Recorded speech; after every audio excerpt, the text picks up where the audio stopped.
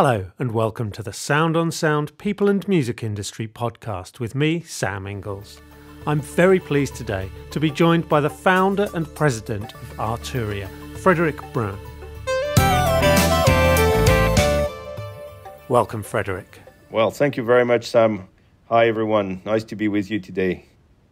Arturia, if you don't know, celebrate their 20th birthday this year, which is an amazing achievement in such a fast-moving world as music technology. So congratulations, Frédéric. Thank you. Thank you very much. Yes, it's been a journey, but we're many companies, of course, in this case. But yes, for sure, we're glad to be one of them. I wonder if we could start this interview by going all the way back to the beginning. Perhaps you could tell us a little bit about your background before you founded Arturia and what gave you the idea of starting the company. Yes, for sure. At start, we were two friends. We were in the same university here in Grenoble, which is in the southeast of France. And I was studying physical chemistry, and Gilles, my partner, was studying computer science. And we were both in the same orchestra. This is where we met.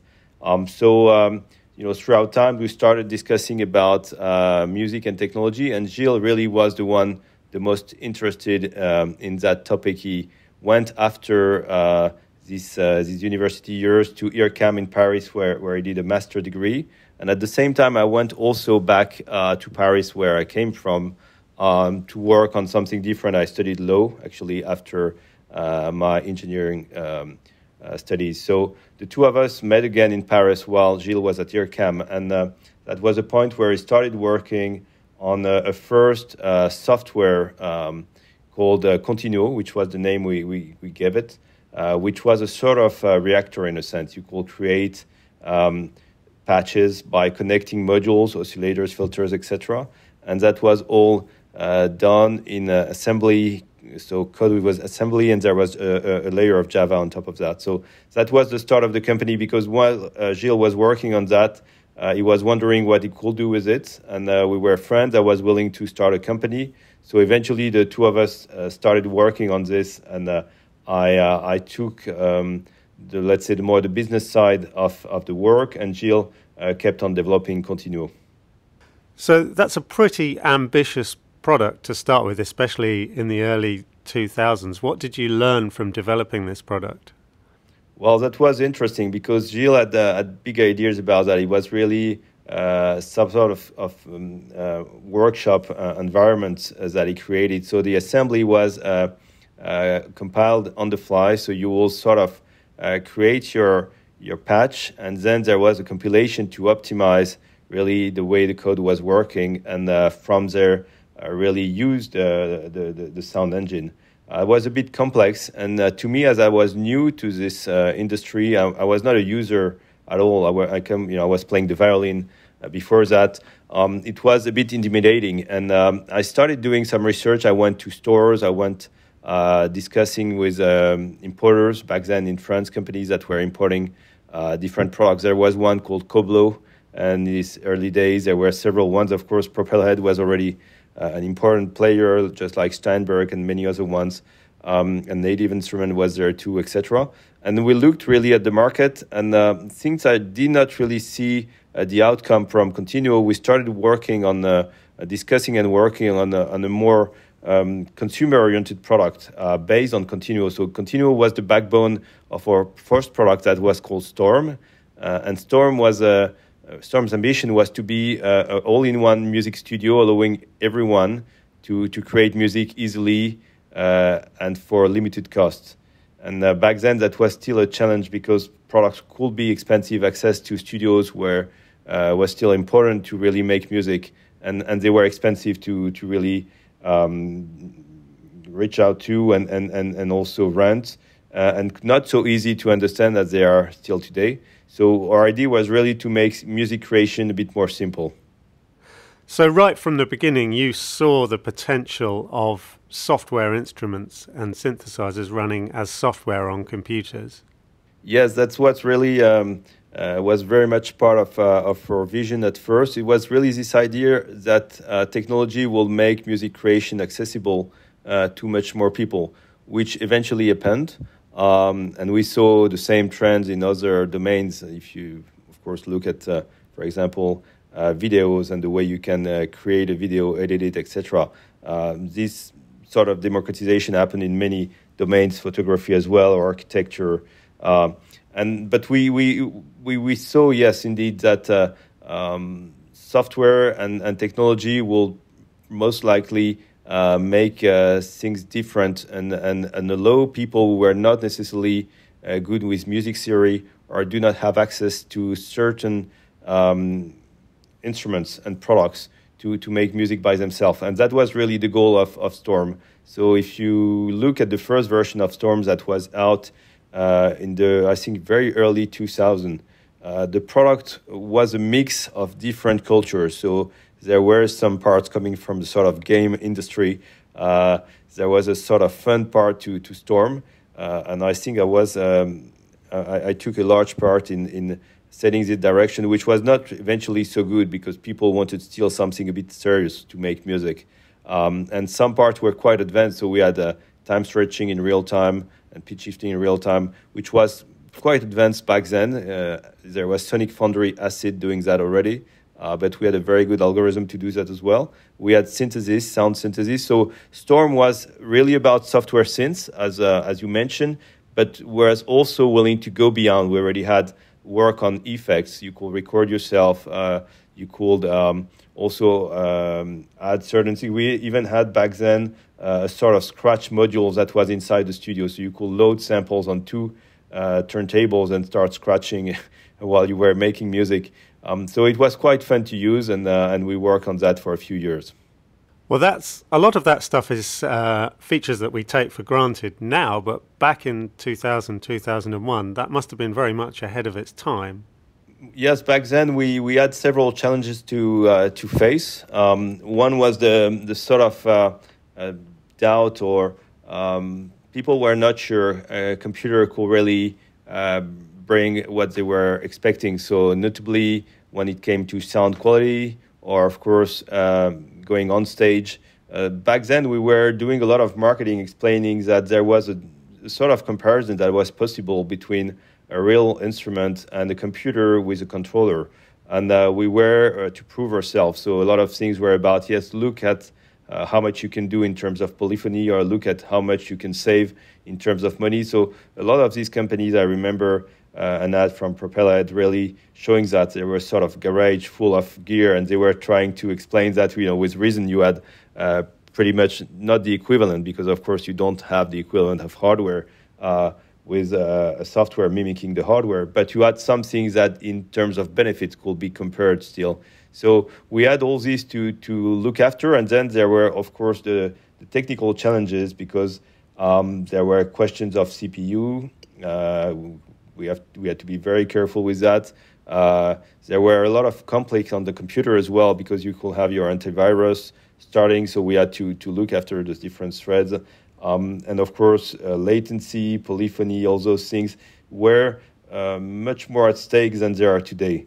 And then, once the marketing and the technology, you still had to educate also the customers. So we were selling our first products on CD-ROM, I remember that. And when we came with the second version of Storm, we only had a few hundreds customers. I don't remember exactly, maybe 350. And I remember we sent a free update to all of them. We made a CD-ROM, and we put that in 350 envelopes and sent that to the early adopters of Storm. So it was really a different time, yes. Wow. And following Storm, Arturia probably became best known to most people in the music technology world for recreating classic synthesizers in software like the Jupiter 8 and the CS80. Once again, that must have been quite hard to convince people that that was actually possible, and that these software instruments could sound like the hardware originals that everyone loved. Yes, that was a big thing for sure.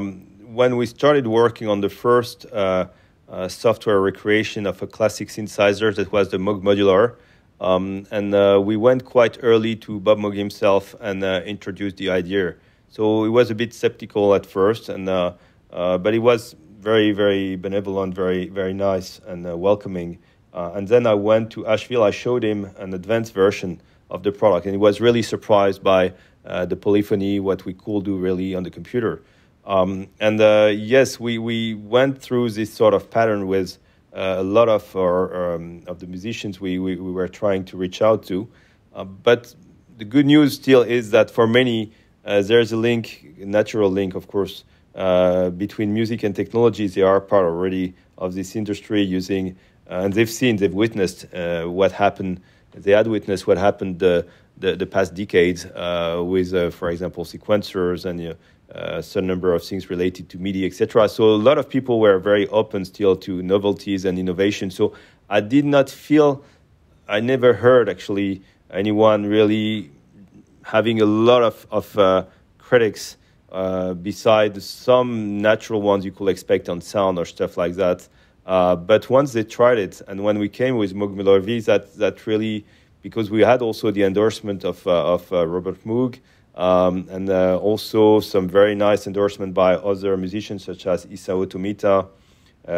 We used to play the Modular a lot, but people like Klaus Schulze as well. They were quite thrilled to see what we could do with the computer and this software, and that helped us a lot to get interest and some legitimacy with the rest of the market. So there were challenges, but we did not really realize what was really at stake when we were working, because we were working hard and we were quite isolated here in France. We sent the products, and just with those feedback, we felt that it was working quite well. Wow. And since then, Arturia has modelled most of the great classic analog synths and quite a few other keyboards too. Which of them was the most satisfying for you personally to recreate in software? I think the first one still have a special place in my heart, because it was really, again, a lot of questions and a lot of pleasure to see the outcome. And what we realized back then was the need to really make sure things were really done right. And I'm not saying we've always done everything perfect, but we're trying. But we realized that to be really serving well the musicians and to be successful, we had to reach a certain quantum of things when we come with a new product, and really make sure that the sound quality is there, the interface is really the best it can be, the ergonomics, etc. And this first experience, because we were quite demanding back then, and we had also to seek Bob Moog's approval, etc., took us to this level of expectations with ourselves, and that's something that I keep in mind as a moment that was important for the company to really learn and develop this culture of being careful with details, etc. And then the other ones, I'm trying to remember which one was really unique. I mean, some of them have a special history for me. Because, for example, yes, the Jupiter 8 I met with Mr. Kakehashi. So to me, that was also an important moment, and that was also inspiring to have this discussion and showed him what we were doing. So Kakehashi-san was the founder of Roland and a very important figure. I'd read his book, and that was also for me a big source of inspiration. And then the other ones. Right now, I feel, yes, all of them have something unique. When we have a story with the founder, like in the case of the CMI, for example, or other ones, for sure, it's adding some sort of emotional, and we feel we have to make things really right. So as far as I'm concerned, these are the ones I will really have in mind, but maybe developers here will think differently, because they maybe have challenges that I don't remember, and they are really proud of what they've done. As well as developing synths for macOS and for Windows, Arturia also makes soft synths for the iOS mobile platform.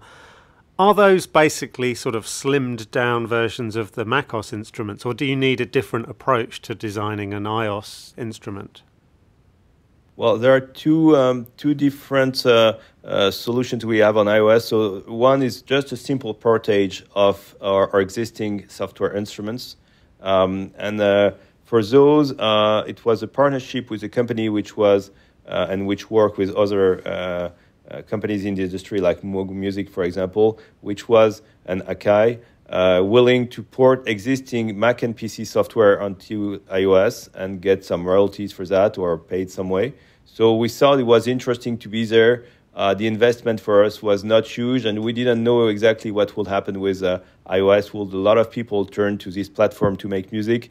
We thought it was wise to go there, so we ran this development with them, but they are really the ones who ported really our software there, and the software is quite close to what you have on the computer. The difference now is that we keep on working on our existing software instruments. So with each new version of the V collection, we remake a couple of engines when we think it's necessary, because now we have more CPU, we know more, we're better at it, and we also bring improvements to the other ones that may not be as important as really reworking the engine entirely, but we still do some work.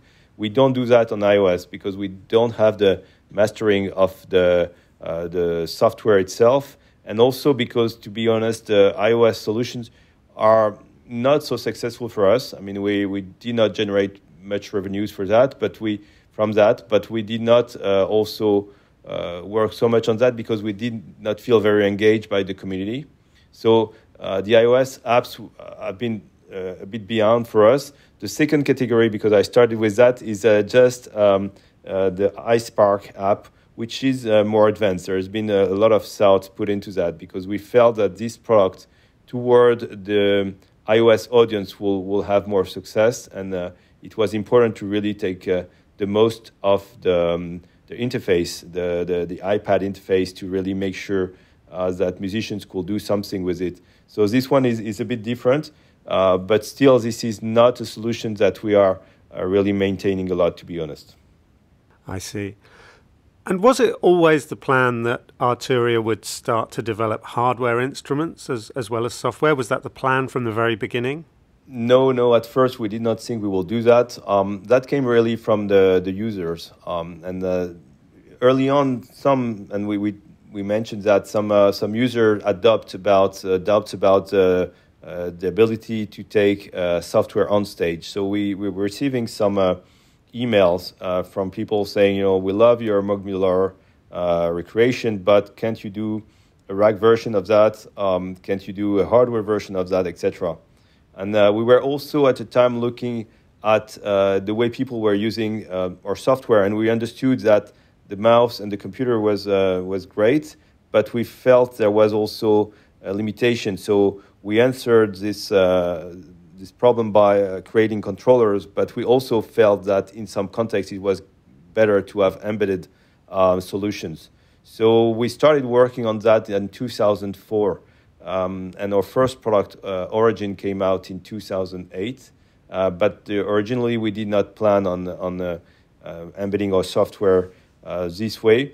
Had we known the difficulties, probably we will have hesitated a bit more, but we didn't really know, so we embraced the project with some sort of enthusiasm, and it took really 5 years to get through Origin, and that was really challenging, and eventually it was done, and that helped us grow into a really serious, let's say, hardware manufacturer. But the beginnings were tough, yes, for sure. Well, Origin was a pretty ambitious product to start with because it was a very comprehensive modular synthesizer, not a simple instrument at all. Yes, absolutely. I mean, Origin was really ambitious. The idea was first to port our software onto hardware, but then we realized that just offering this software will not be creative enough at that point. We had to go beyond that, so we decided that Origin will be also a modular system, allowing to mix modules from the classic instruments of the past. So you could play a CS80 oscillator with a MiniBrute filter, add effects from another synth, etc. And offering that, plus everything that we wanted to add, including sequencer and so on, plus the template, the original instruments like the Mini-V or the Jupiter 8, etc., was really ambitious. So we worked on with some hardware Tiger Sharks that gave us enough power to do that well, enough CPU to do that properly. But eventually it was so ambitious that we could never entirely develop the entire concept. Still, Origin is still today it's in use, and a lot of people are really loving their Origin. But this is a product we work really hard on. It's been a very expensive project, and we never really, here again, that's one case where we never really made up for all this investment. But again, that was still a very good learning curve, and it's still a very good product. It's, we see sometimes pictures in studios all over the world, and people who have it really love this sound. But it was a genuine attempt to bring this sort of Frankenstein solution to the musicians. Origin was a purely digital product, but then in 2012 you launched the MiniBrute, which was an analog monosynth. That must have felt like quite a big risk for Arturia as a company to take. Yes, that's true. I mean, because we were recreating those classic analog synthesizers, we were understanding a bit of that market and those products, and we were also feeling there was an interest from a lot of people for the hardware solutions beyond the radar. We felt there was a market for that. And if you remember back then, only a few companies were still making analog instruments. So yes, Dave Smith was back, and Moog Music. There were a couple of what they call boutique companies making product. And we saw that if we were able to bring something that will be inexpensive enough, singular enough as well. I mean, we had to bring a differentiation and not too intimidating. We could probably reach out to a larger number of people than you will think. So we started working on that, and the project started a bit strangely because we had this very bright intern who arrived in the summer, and we had this idea, and we didn't really know what to give him. And his name is Daniel, and he started working on that. He started making renderings, and we had a couple of guys in the company who started working with him. And after a couple of weeks, we realized that what he was doing was really great, and we were all working with him on the definition of what will become the MiniBrute. So we had some sort of strong decisions to make. For example, is it going to be 25 keys, 37 keys, or 49, etc.? And we decided, I remember that day when we decided to go with this sort of square form factor, 25 keys only, just one oscillator, but very, very big and powerful, and with access to pretty much everything, so you could really mix the waveforms, not only select the waveform. So we decided to go with something quite simple and lean in a sense, but where we will really be strong with everything we will put in the instrument. So just the Steiner-Parker Filter, which eventually brought this very unique sound to the MiniBrute, and this sort of radicality in our design choices worked really well. Yes, indeed. And the filter in particular is a very distinctive feature of the MiniBrute, because many other instruments copy the classic Moog or sequential circuits. But you went for the Steiner-Parker circuit, which hadn't been used for a long time. What do you feel is special and distinctive about that filter? Well, it's some people think and see that the MiniBrute is very aggressive, but I don't think it is. It's the way you use the filter. It's quite versatile, and it's the creamy ladder filter is different from the Steiner, that can be a bit more edgy in a sense, a bit more radical. But if you learn how to use it, because there's also something we brought this sort of feedback loop. Feedback into the sound chain that we call the brute factor, and that's added to the Steiner-Parker can create very amazing effects on sounds. It just calls for some sort of I would say mastering of the beast in a sense. So you have to be careful on the way you use it. But yes, the Steiner-Parker character was very important also in relation with the oscillator, the way it's been done. And we've reused it afterward on pretty much everything we've done since then. So the MiniBrute 2 for sure, but also the MatrixBrute and now the PolyBrute. And when you mix then the Steiner-Parker with the ladder filter, you hear the differences. And when you really have the two working together, you can really create amazing things. So yes, we thought we will be a bit more radical, a bit more edgy with the Steiner-Parker, but we felt also that the industry needed something different than another ladder filter recreation inspired by Moog music. The MiniBrute and the MicroBrute were quite small and affordable instruments, but then you built on those to make the MatrixBrute and now the PolyBrute, which is an amazing instrument. Is that a move that was driven by your users, or is that coming from your own personal sort of desire to have these instruments available? No, I think it's a mix, but I think in this case it's more us. I think feeling that we wanted to do something a bit more ambitious. The first time with the MatrixBrute, and then with the PolyBrute. For sure, users have asked for an analog polyphonic synthesizer, so we have listened and we're following their request. But this is something of interest to us. So the Moog Modular, sorry, not the Moog Modular, the MatrixBrute. The idea was to see if we could create a sort of modular with presets. And it was, I don't remember when we started working on that exactly, but modular instruments were growing as a trend. And we were still very much in love with the Moog Modular. And we were wondering, is there a way you could have the best of those two worlds, in a sense, have presets and at the same time have the pleasure of patching, really having your chords and so on.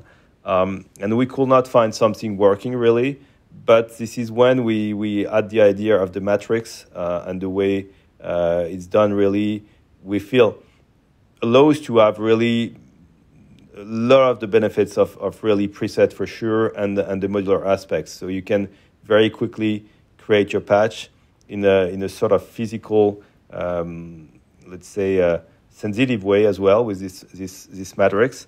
And that came really from this idea, and everything derivated from there. I mean, we could use the Matrix, we realized, for other things like a sequencer, of course, for recalling presets, and not only for setting modulations.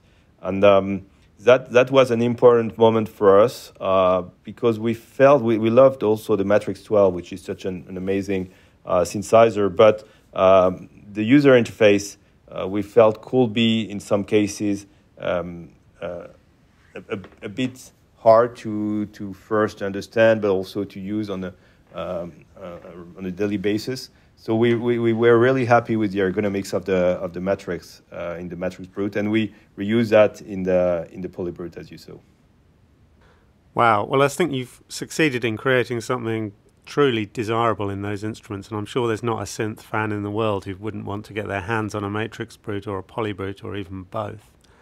But another direction that Arturia has moved into in the last few years is computer audio interfaces with your AudioFuse range. That's quite a competitive market, and there's a lot of established names out there making very good products already. Has it been a challenge to break into that market? Oh yeah, for sure. And I don't know if we've really done it yet, but we're working on it. We are trying to make really the best product we can. Why did we make that move?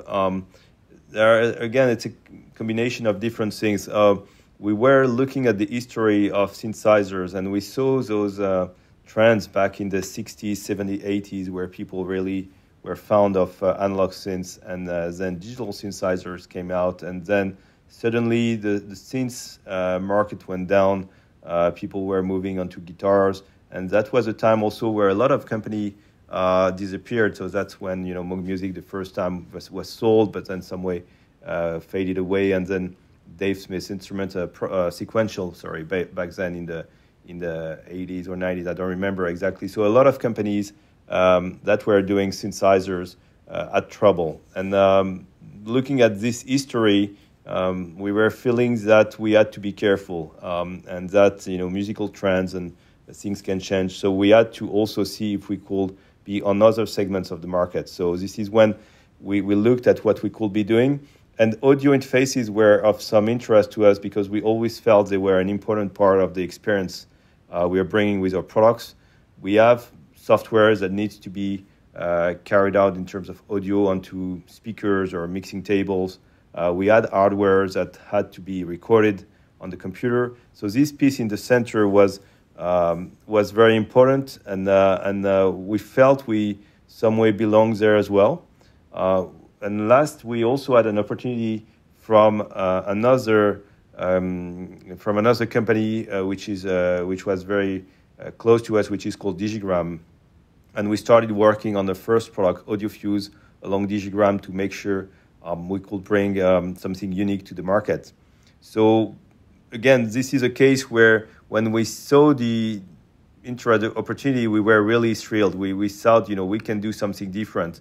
And instead of really being a bit more wise, maybe, we said, let's do it. Let's see what we can make that will some way, and it's maybe a bit daring to say, but change this approach to audio interfaces. What could we make so people consider their audio interfaces as instruments in a sense, and are more empowered by the audio interfaces and not feeling slowed down by going through a menu, dialing with this one wheel onto certain things, going back, etc. So we really wanted to challenge the status quo on this, and we made AudioFuse and then AudioFuse Studio and then AudioFuse 8 Pre. I think it's another order, AudioFuse 8 Pre, and we are going to keep on working on that. We are very happy with the feedback we have from users, and we're going to keep going in that direction. Wonderful. So 20 years on, Arturia are now a major company in the music technology world with a very broad product range, from tiny little controller keyboards and iOS synths all the way up to the magnificent PolyBrute. Is there a common Arturia DNA that runs through all of these products? I mean, what do you think makes Arturia products distinctive and stand out? Yes, I think there is. I mean, we see, again, musician in the center, in the sense, we see really first this physical relation to the instruments. I mentioned that recently, but I was a violin player, and in the company we feel this gesture, touching the knobs, turning knobs, really using instruments as instruments, not as systems where you will, again, have drop-down menus and spend times on settings, etc., but have this more physical relationship with some sort of sensitivity, I don't remember the exact word, but where it will be based on sensation. So if you look at PolyBrute, it's showing that quite well with the ribbon controller, with the morphe, the roughness beyond your finger, the way you can turn knobs. The screens are small with our products because we don't want people to focus on the screens so much, but really have the same approach you will have with a more traditional acoustic instrument, or the approach you had with a MiniMoog or a Wurlitzer or Fender Rhodes, etc. So again, there is something very much emphasize on the body experience. Is I think core to what we're doing, and that's the same thing with our audio interfaces as well. You have a lot of control to do not be stopped in your creative flow. You find that also in our keystep line, for example, where you don't find a lot of screens, but you find everything you need to quickly do what you want. Another aspect is in the integration between software and hardware, because as you said, this is our history. We came from the software world, we're doing hardware as well. So we think we can offer a combination of the two that is fulfilling and that's empowering and taking music creation a bit further. So this is something you find, and you will find even more with our future product. And I think there is also a relation to time, because we started by recreating classic instruments. There is this sort of respect and attention to the and from there build something new.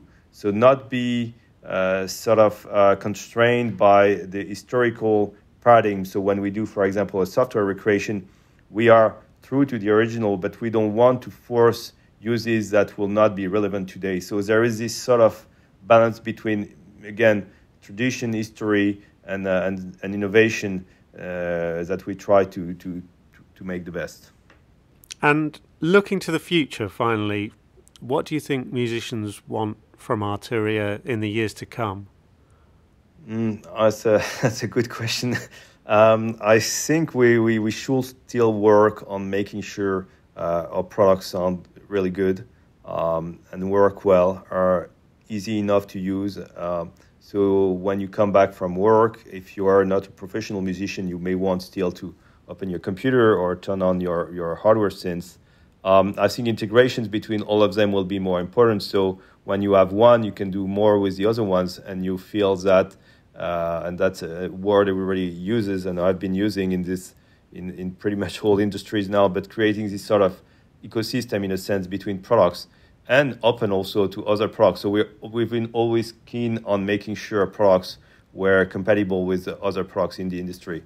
So we are NKS compatible, for example, and we're trying really to make sure our controllers work well with all those digital audio workstations. So again, making sure products work well together, integration, taking the best of software and hardware, making sure in all situations you can be really working the way you want. Should you have hardware, you may have it. Should you be in a situation where you want to work on your computer without any sort of hardware controller or anything, you can, etc.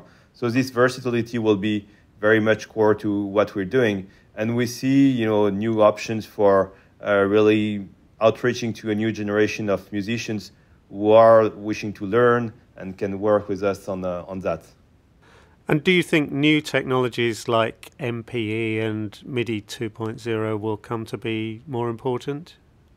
Yes, I think they will. I mean, we've always been careful because throughout time with so many, I don't remember all of them, but what was it? Different technologies came out, so we were always a bit careful, but we're going to support MPE more. MIDI 2.0, we're looking at it and we'll for sure support as much as we can. We think that, yes, the link between controls and generation of sound is very important. You can find a lot of options for controls now, and you can do so much, and even I think we could do more, but you can do a lot in terms of sound generation. And this link between the two remains one of the key questions. How can you really do what you want? And yes, MPE for sure, MIDI 2.0 will help. We can invent also new ways of making this interaction efficient. Well, it sounds as though that question, how can you do what you want, is at the heart of Arturia's thinking on almost every product that you make. Yeah, we're trying really to put ourselves in the shoes of the users. I'm myself also always looking at the beginners, the first-time users. So I'm the one who's advocating this customer who's new to this industry, because this is what I was at first. I remember looking at the back of some boxes, software boxes back in the late 90s and wondering what is all that and trying to understand. I remember even the day where I talked with Gilles, my partner, about synthesizers, and I was really new to that, and I was not getting what a synthesizer was. So I was asking, what does that mean? Is this synthesis like you will summarize a sort of longer document, or you will make something shorter out of different? It's a synthesis is a sort of sum up of different things. And Gilles told me, no, this is more synthesis as you will find in the pharmaceutical industry. This is like synthesizing a molecule or something like that. Out of nothing, you will create a sound. In this case, out of maybe a voltage or electric signal. So I remember those days where it was really hard. And I'm always feeling that even for advanced users, the goal will be to offer instruments that are as simple to understand as a piano and as expressive as a piano. And that's one where you feel it's just infinite to play and enjoy and transmit what you want to express. And at the same time, you won't spend hours on any manual, whatever. So if we could do that, that will be great, even if, of course, it's a challenge. Well, I think we'll all say amen to that. And I'm sure everyone who's listening to this podcast will join me in wishing Arturia a very, very happy 20th birthday. And here's to the next 20 years. Frédéric, thank you so much for your time today. It's been wonderful to talk. Have a great week and talk to you soon. Absolutely. Thank you very much, Sam. Thank you to all of you readers and users. We'll do our best to keep up. Bye-bye. Merci. Thank you for listening. And be sure to check out the show notes page for this episode, where you'll find further information along with web links and details of all the other episodes. Oh, and just before you go, let me point you to the soundonsound.com/podcasts website page, where you can explore what's playing on our other channels.